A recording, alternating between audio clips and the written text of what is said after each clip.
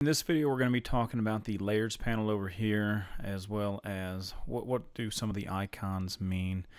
Well, to put it simply, I don't know if you've worked with Photoshop or anything like that, but you can always picture what is on top will be in the top layer, and what's on bottom is going to be on the bottom layer. So this leaf right here, we can see it on the mat. It is on top of the flower, and if we go over to the layers panel, it is on top of the flower as well. So how do we get that leaf petal to the bottom? Well, in EasyCut Studio, all you have to do is click, hold, and drag, and you're going to notice this little slider, this black line here, and that's telling you where the position is going to be dropped if you let go of the mouse.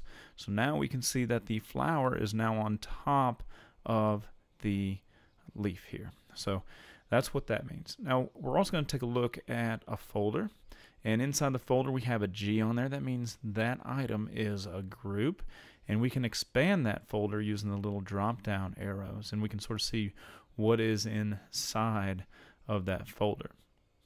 So obviously if we need to ungroup something so that we can actually physically move the circle that's here in the middle of the flower, is we're going to have to right click and ungroup, and now you can see it has left its folder, and we now have two individual layers. And as we can see that even outside of the folder, we can still move these items on top or on bottom of the layer as well. So I just moved that circle to the bottom of the flower. I can click and drag, move it back up to the top very easily.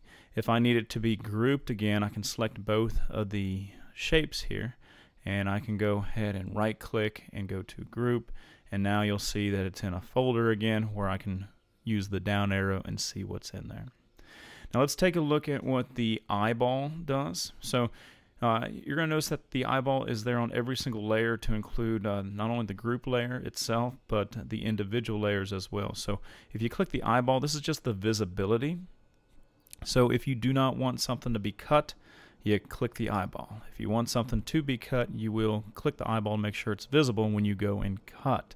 You can also hide groups. So if I click this eyeball here, it hides the entire group, and I can click it again to bring it all back up.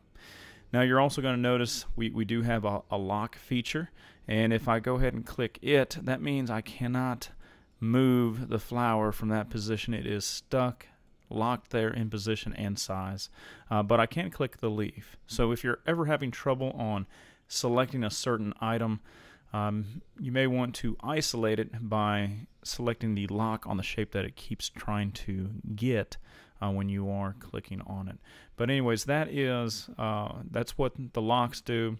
And if we take a look down here, if we select the group and we have the trash can, simply that will delete that entire layer or group from the mat, and it will no longer be there. Now of course you can always get it back by clicking the undo.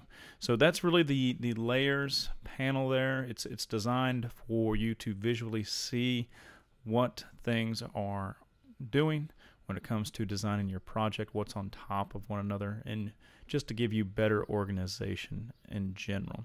I did forget to mention that you are able to rename things, so you can call this flower. You can go ahead and click the OK button, and you can see that the folder is now named flower. So another way for you to stay organized within EasyCut Studio.